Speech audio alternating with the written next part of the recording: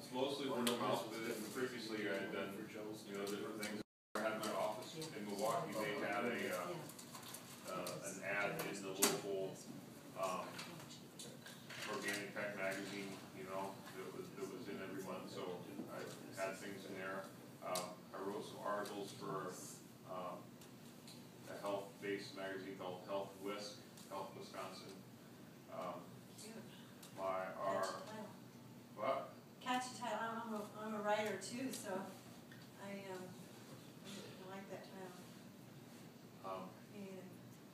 We have a farmer's market in our town, and my wife has always had a spot at the farmer's market where she took her massage chair down there, so I did that for part of the time. Took a chair down there, did people's shoulders and necks for 10 minutes.